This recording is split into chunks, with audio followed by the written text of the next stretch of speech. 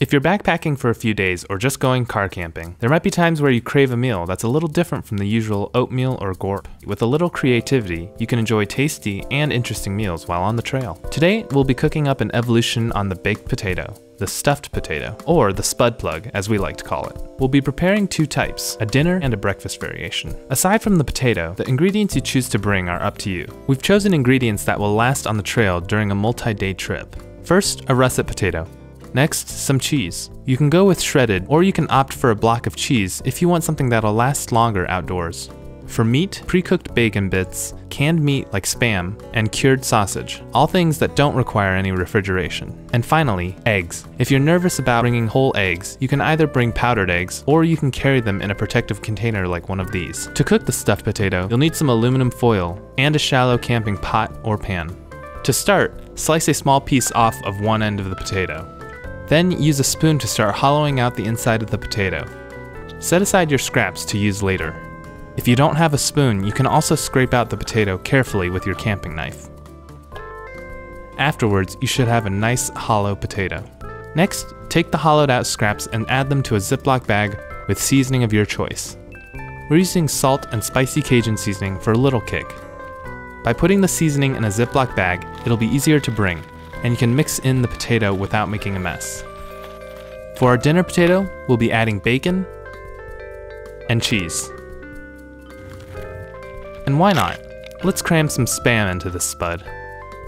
Fill your potato with the ingredients of your choice. We'll be putting some Spam on the bottom, our potato mix in the middle, and more Spam on the top. Make sure you pack the ingredients down well. Grab your foil, cap off your potato, and wrap it tight, and make sure it's completely covered. For the breakfast potato, we'll be using an egg, which you can scramble if you prefer, and some sausage, which we cut into smaller pieces.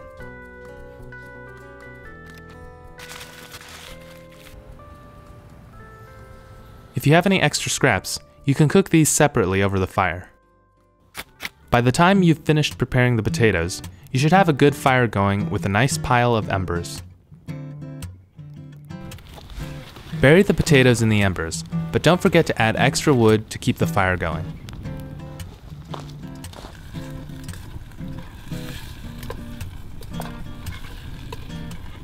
Cook the potatoes in the embers for 25 to 30 minutes. While you're waiting, go ahead and cook up the extra potato scraps. You can also try other ingredients like onions, avocados, garlic, French fried onion toppers, mozzarella and pepperoni, and for the adventurous eater, anchovies, sardines, and even curry seasoning. Carefully remove the potatoes from the fire. Once they've cooled to the touch, gently unwrap them. It's pretty good so far.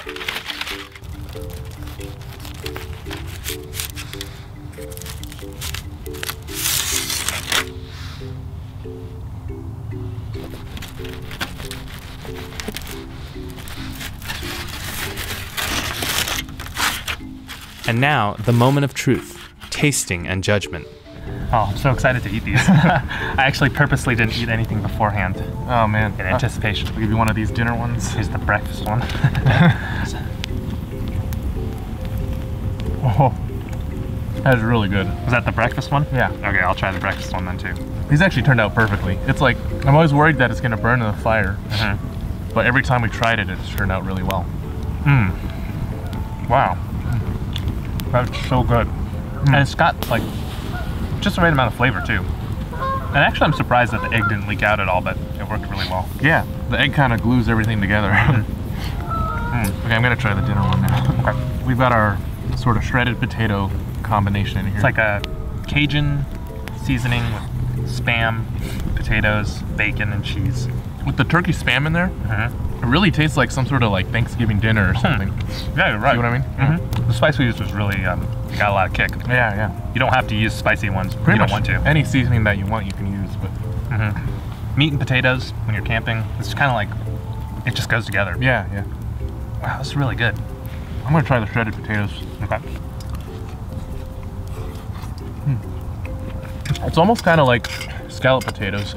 If you brought oil, you could grill it more like Hash browns. hash browns or something. It's a little like underdone, but I actually like the crunch. Like it's not super crunchy, it's really cooked through, but there's still some nice bite to it, you know? It's really a matter of preference on how you want to cook it. The real question is which one do you like better, the breakfast or the dinner? I don't know. They're both really good. I feel like the only problem with the breakfast one is you need to put more sausage in there. I can agree with that. I'd say it's a success though. Yeah. The Spud Plug is a delicious and hearty backpacking or camping meal. But let us know what your creative food ideas are in the comments. Remember to give the video a like and check out our new River Gorge episode, where we ate these for the first time. And be sure to join our Patreon community, where you can get access to behind the scenes content, exclusive live streams, and more.